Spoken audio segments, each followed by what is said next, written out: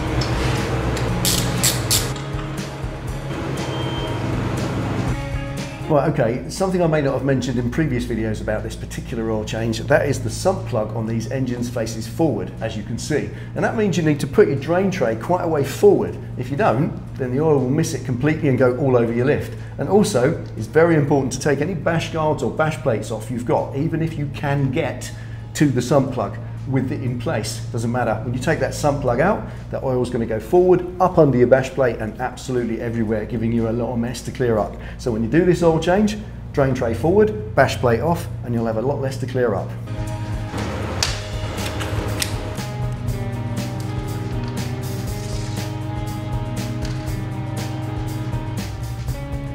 And yes, I know you can reuse your sump plug washer. You can anneal it, face it off on an oil stone and all that, but that one's done 7 oil changes, so I thought for 95 pence, treat myself to a new one.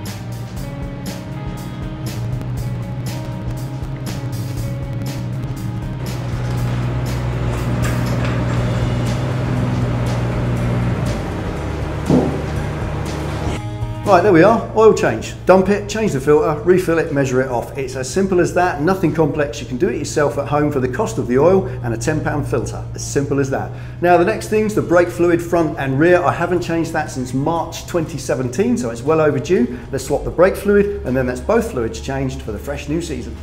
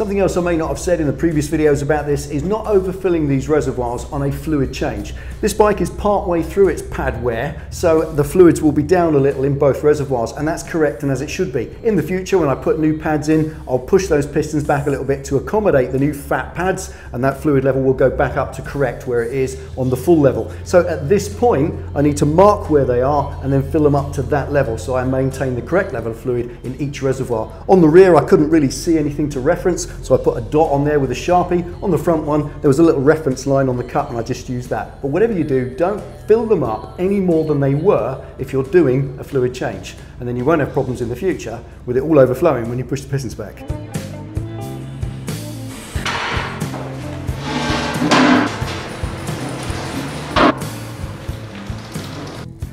Right, so there we are, Triumph Bonneville, oil and filter change, brake fluid change. A periodic you can do yourself ever so easily at home and save a fortune in labour charges at your local dealership. Now, the other thing is, if you're going to do like me, I've got a total of at least 5 bikes, if not 6, to do oil changes on. So I got a big old job lot of oil from Amsoil, Texas. If you want to do the same, you're in North America or Canada, you can join their preferred customer program. Once you're a member, then you can get up to 25% off the oil and free shipping. Now that means a lot, because a quart of that oil, as I said, in this country, 19, nearly 20 pounds a quart. And I've got 36 quarts over there. So you imagine what that's going to cost. And if you can save 25% on it, it's going to mean a big saving, and that's all what it's about after all. So there we are. Thank you for watching. I hope you enjoyed that. Links underneath in the description to all of the detailed videos about this kind of thing on the entire Triumph series. So thank you for watching. Take it easy, ride safe.